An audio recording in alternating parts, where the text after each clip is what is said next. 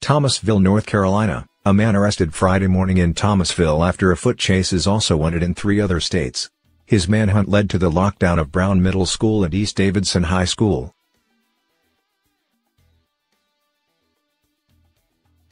Police in Thomasville and the Davidson County Sheriff's Office say officers started investigating after a call from NC State Highway Patrol (NCSHP) about a driver in a pickup truck that led them on a chase around 2:21 a.m. on I-85.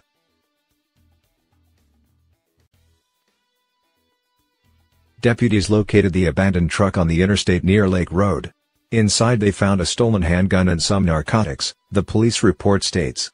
The sheriff's office said they were able to connect the gun and the truck to 26-year-old Billy Stratton, who was wanted in Virginia for trying to murder an officer.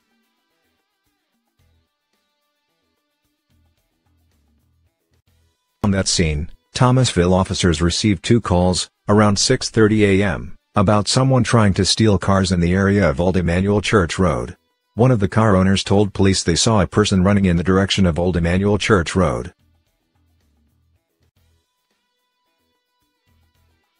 Officers set up a perimeter and utilized a K-9 for a track. Almost 2 hours later, just after 8 a.m., officers were alerted by Davidson County Communications that the suspect had been spotted behind McIntyre Metals on Kendall Mill Road.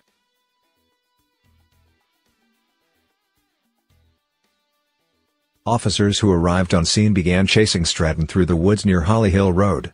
He was finally captured in a creek behind the 1100 block of Holly Hill Road.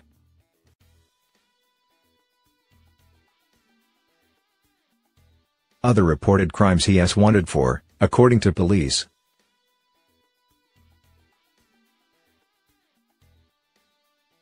Police took Billy Alexander Stratton, 26, of Kingsport, Virginia, into custody. He is facing numerous charges in Thomasville and Davidson County.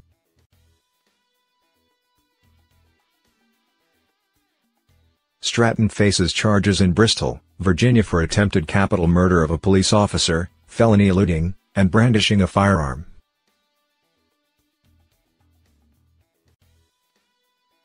He has an outstanding warrant in Sullivan County, Virginia, for a probation violation.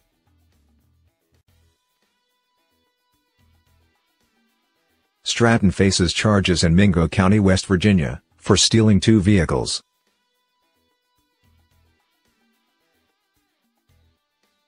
He is wanted in Blountville, Tennessee, on warrants for felony violation, community corrections supervision,